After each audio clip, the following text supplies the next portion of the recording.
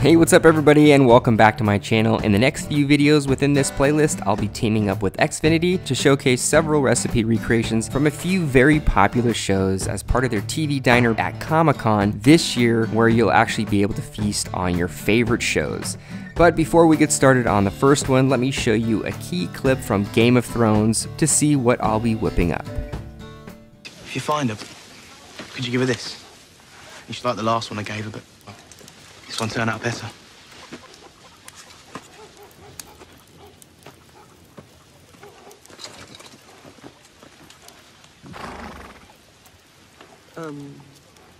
You were saying? Now, they don't really give a recipe for the Direwolf bread, so I'm kind of on my own with this one, but I feel like I know what I want to do with it, so let's dive into the recipe. Alright, so to get this started, you're going to add in the all-purpose flour, granulated white sugar, and cold diced butter to a mixing bowl.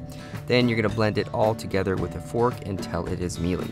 After that, you're going to add in the baking soda, then whisk together a whole egg into a separate bowl along with the milk and some vanilla extract. Add that to the dry ingredients and mix for 3 to 4 minutes until it just starts to come together, but don't worry if you still have a few lumps of butter left here and there.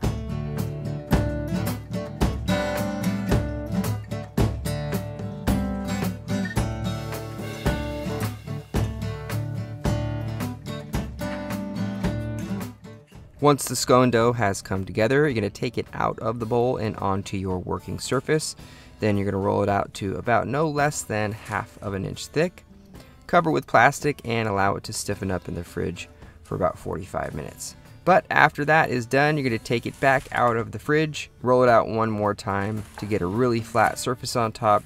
Then using your handy dandy Game of Thrones wolf bread stencil, which I will have a link to in my description, begin sketching out your direwolf bread to your best ability.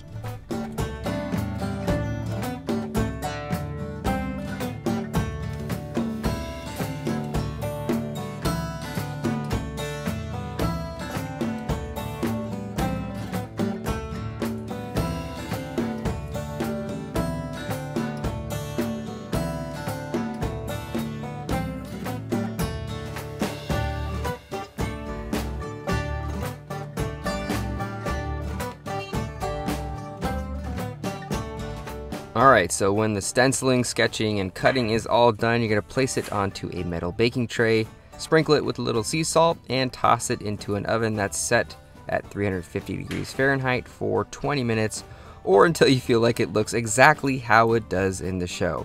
And in this case, it was a little slightly overcooked trying to achieve that goal, but I must say it does look really, really good and very similar to Hot Pie's version. And that's it, guys. This was my version of Hot Pie's Direwolf bread from Game of Thrones.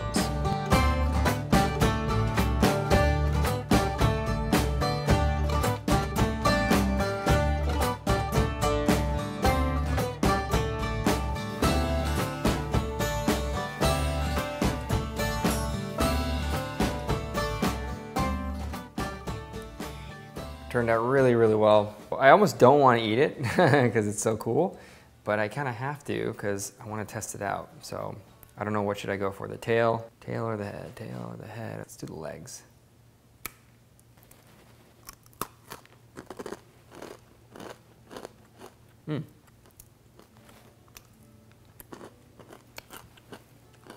It's almost like a savory cracker scone, I guess the best way to put it.